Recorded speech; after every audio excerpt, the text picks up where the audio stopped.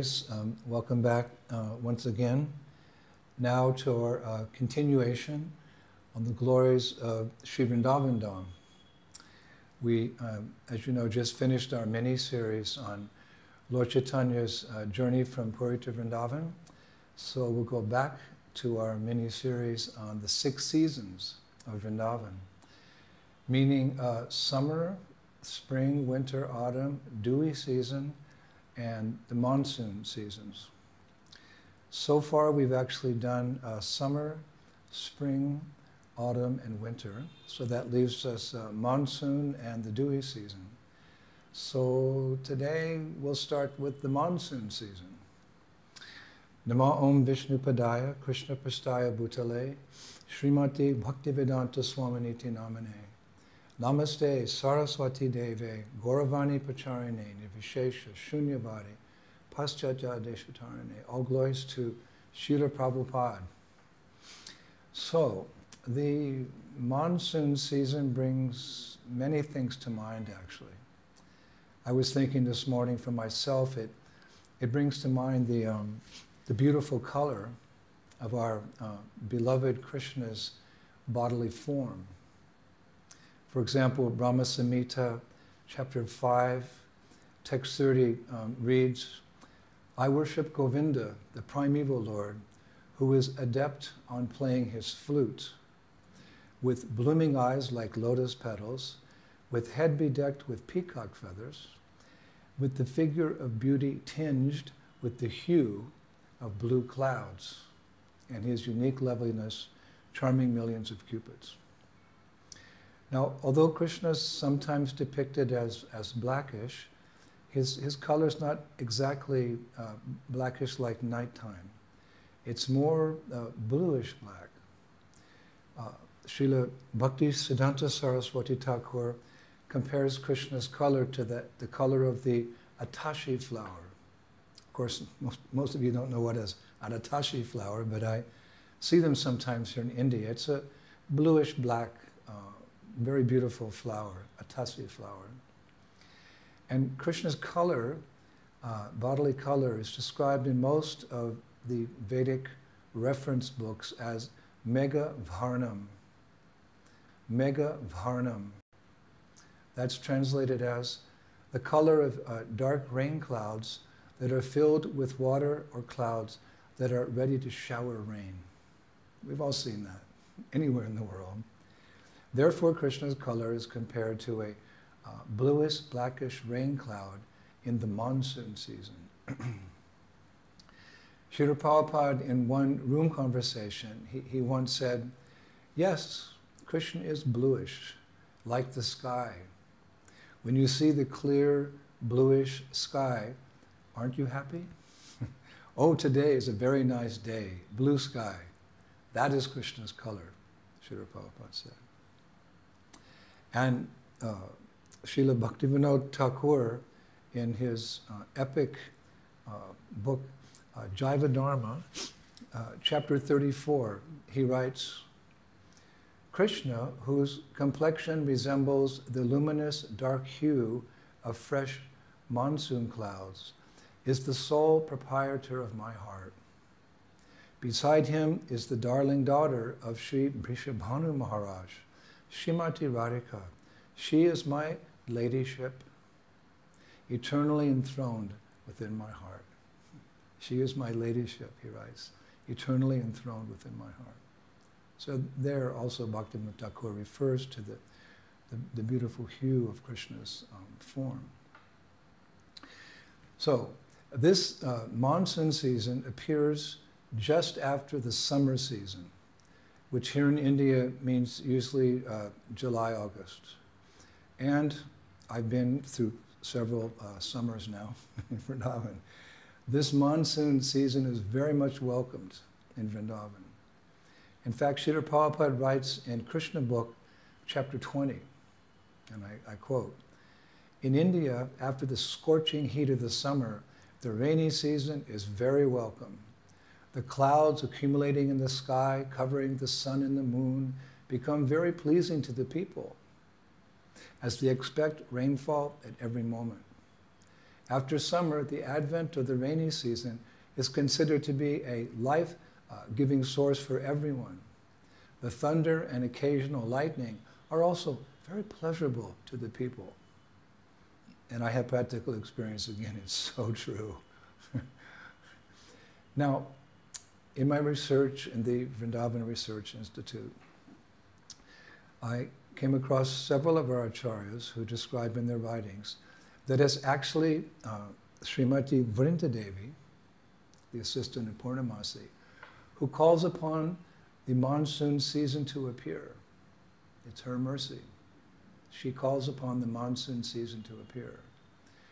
You know, like seeing how the blazing sun and the harsh summer air has made Vrindavan very hot and dry, Vrindadevi calls her cousin sister. She calls her cousin sister, whose name is Bharka, B-A-R-K-H-A, Bharka, which literally means the rain, to descend upon Braja and give relief to all the Brajabasis. This Bharga, this demigoddess, she's not even a demigoddess, she's an inhabitant of Vrindavan. She's plays a very intimate role in Braja Leela. She's the cousin sister of Vrindadevi. And she asked her, please come give relief to the Brajabasis. Now it's described that Bharga Devi, monsoon season personified, she wears pink color garments with a long black braid coming down to her feet. She creates and walks in windy and moist air. I thought that was so beautiful. Bharga, she creates and walks in windy and moist air. And her eyes are the most beautiful amongst all the seasonal cousin sisters of Vrindadevi. Her eyes are the most beautiful amongst all the seasonal cousin sisters of Vrindadevi. And appreciating her timely service, we've used that word now, her timely service, Brajabasis, they pray to her as follows. I offer my respects to Bharga Ritu, Ritu means season.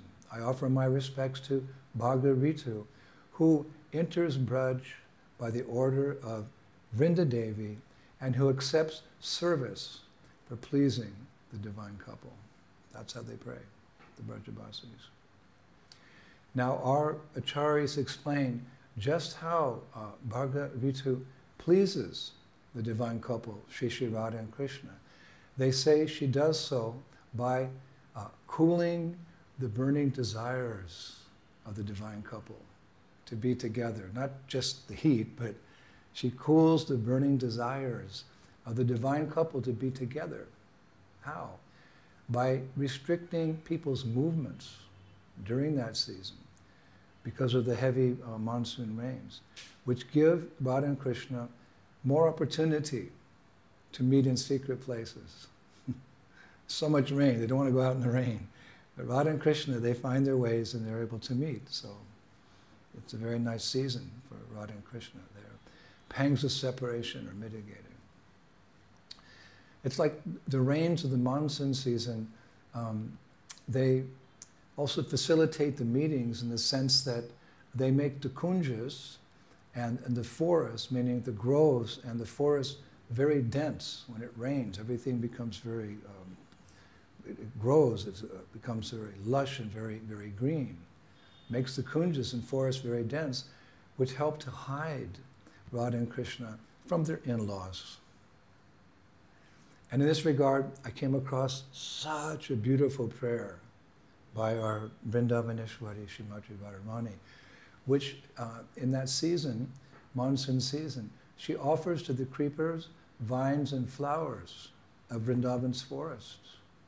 She says, "O my true friends, the creepers and vines of this forest who hide me from my in-laws, and oh, you golden kadamba flowers who disguise me and keep my in-laws from seeing me, and oh, my best friend, this forest of Vrindavan, I offer my gratitude to all of you."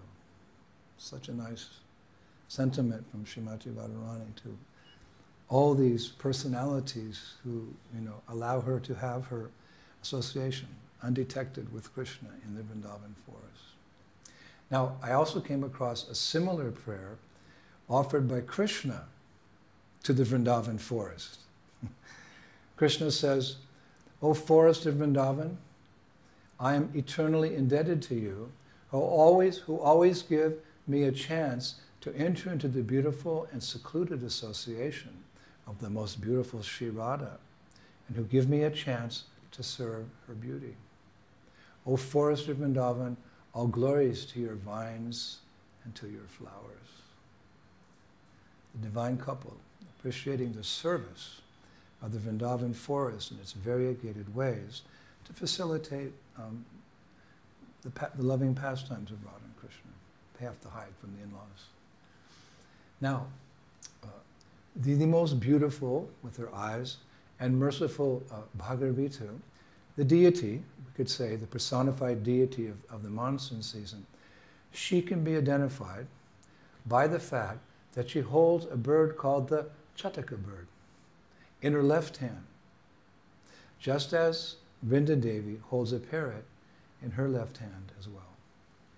If you're looking for Bhagiravitu in the monsoon season, she'll be holding a Chataka bird in her left hand.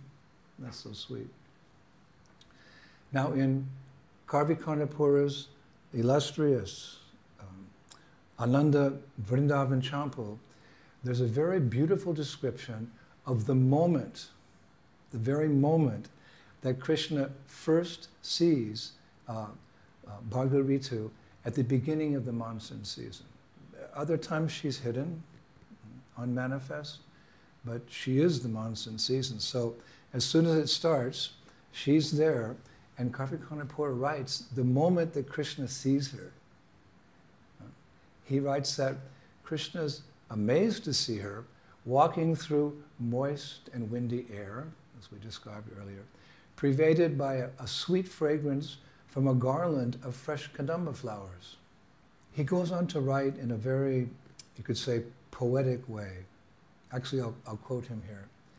He writes, "The swarms of bumblebees darting through the air are her provocative glances cast at Krishna." And that, also he says, she wears effulgent, attractive blue garments in the form of freshly formed, glistening rain clouds. This is how Krishna is perceiving her. And the gentle rumbling of rain clouds fill the forest with the sweet sound of her elegant voice. She has an elegant voice. She offers newly sprouted barley grass as a bed for Krishna's pleasure, and that this colorful green bed of fresh grass defeats the beauty of a collection of the brightest green emeralds. Wow, he's so poetic. Then Karvikarnapura goes on to write that the millions of Indragopas, which are like tiny red insects, crawling over the ground, color the delicate feet of this goddess with an effulgent red lac. This is how Krishna is seeing her. A row of splendid, restless cranes adorn her throat as like a pearl necklace. And fanned tails of dancing peacocks comprise her beautiful hair. The fragrant air blowing by the Arjuna trees, laden with sweet flowers, form her pleasant breath. Her pleasant breath. Her gentle, enchanting face is moistened with tears of tiny raindrops, and petals of bright yellow kadamba flowers form her hairs that stand on end, due to a rarely perceived ecstasy. She's a very special person. This is how Krishna sees her. Maybe the first day of the monsoon season, he sees her like this. And he goes on to say, she eagerly awaits to offer Krishna a fragrant garland made from very tiny malati flowers. Her restless eyes are lowered out of respect and shyness while she offers her services to her beloved Krishna. Everyone in Vrindavan loves Krishna. They may have a different ways of serving and expressing that love. But it's very nice to hear how the monsoon season personified her loving relationship with Krishna. Now Kavi Karnapur concludes this amazing descriptions of Bhargarita by writing that as an expert maidservant, she makes wonderful garlands to decorate the whole of the forest of Vrindavan with an abundance of fragrant flowers. And overflowing with love and affection for Krishna, she always desires to serve him in various ways during her turn as one of the 6 seasons. They'll have to wait. They don't serve all. Of course, as we've mentioned many times, these 6 seasons are existing also simultaneously in Vrindavan. In different parts of Vrindavan, Radha and Krishna can walk into any one of these 6 seasons. But also, they come one after another. Inconceivable, but transcendentally true. So, other acharyas also give amazing details about the monsoon season in Braj. In fact, we'll probably have 2 or 3 more classes about the monsoon season. They write that the monsoon season in Vrindavan is characterized by all the 12 main forests in Vrindavan becoming very lush green. Very lush green. It almost happens overnight. Again, I've been in Vrindavan several years now, so there's a summer, and when the rain comes, monsoon comes, it's mystical. Within a few days, everything's lush and green. Vrindavan's a very mystical place. It becomes very lush green. And as a result, one of the special beauties of the rainy season is that it brings all kinds of blossoming flowers to Vrindavan. I heard Prabhupada say recently on a tape that flowers are the only opulence left in Kali Yuga. Flowers.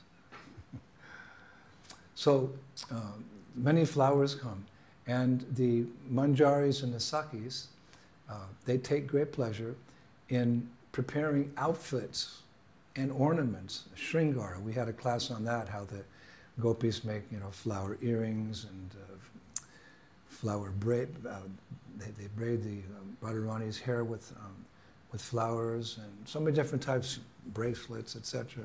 The sakis and the manjaris, they take great pleasure in preparing outfits and ornaments for Radha and Krishna out of different types of flowers and leaves.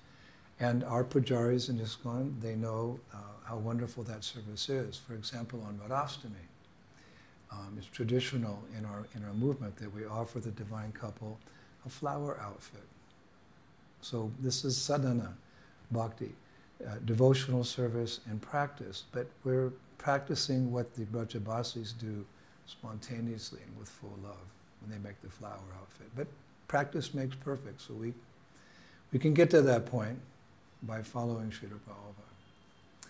So it's written that these sakis and these manjaris, they stitch these flower outfits, get this, with the thread of virgin banana tree trunks. Virgin, brand new banana tree trunks. They strip them and they use like a thread, and they do it with the needles of kareer, K-A-R-E-E-R, kareer. It's a type of thorn that we have experience of here in Vrindavan. Sometimes those thorns, they fall to the ground and they get in your feet. But the Brajabasis are so expert. They use this thorn along with this virgin banana tree trunk, you could say like thread, to make very beautiful, fragrant flower outfits that I was reading never fade or become wilted. They never fade or become wilted. They can make them and put them aside theoretically for whatever time. They always remain fresh. And I was also reading that they're traditionally offered to Radha and Krishna after they've taken their separate baths in rainwater, which means the monsoon rains. They'll bathe in the monsoon rains, and after that, the Sakis and the cowherd boys, respectively, dry Radha and Krishna with towels, and then dress in these beautiful flower outfits with the Sringara, or the different paraphernalia, also made out of flowers. Sri Vrindavan Dhama. This is what we aspire for. Nothing in this world compares to this. One of my godbrothers took sannyas, and I remember Prabhupada told him, never look back and think you've left anything valuable behind. And never envy the position of the materialistic sense enjoyers. Just look forward to the positive alternative of Krishna consciousness, and this is all very real, as Srila Prabhupada has explained.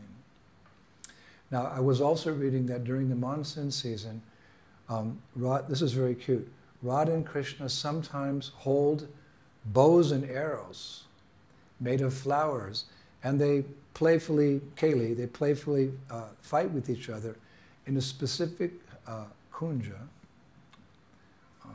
called Kandarpa Kunja. Kandarpa Kunja. And as I was researching and I found that, I put that also on. I always keep a list of names so that I can give prospective disciples on the day of their initiation. Oh, this is a good one. Kandarpa Kunja Devi Dasi. So that's where Radha and Krishna, only during the monsoon season, with these bows and arrows fashioned from, flowers, they have their little battle there. Kandarpa Kunja means a flower grove of Cupid. Then, even more details I found, that it's the Sakis, meaning the Astasakis, the 8 girlfriends of Srimati Radharani. They prepare those arrows, and specifically, they prepare the tips of those arrows. That's what goes in, the tip. When you're fighting, it's the tip. It has to be very strong and very dangerous. But they make the tips of those arrows with rosebuds.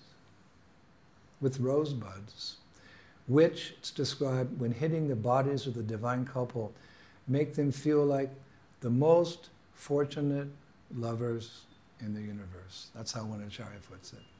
When you get hit with that, the tip of that arrow, which is a rosebud, then it makes Radha and Krishna feel like the most fortunate lovers in the universe.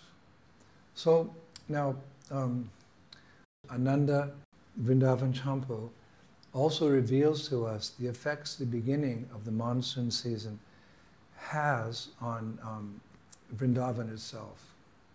Because this is the first of this little series on the monsoon season. Maybe we'll get 2 or 3 lectures, I'm not sure. So the beginning, as it begins, Ananda Vrindavan Champu reveals the effects the beginning of the monsoon season has on Braj.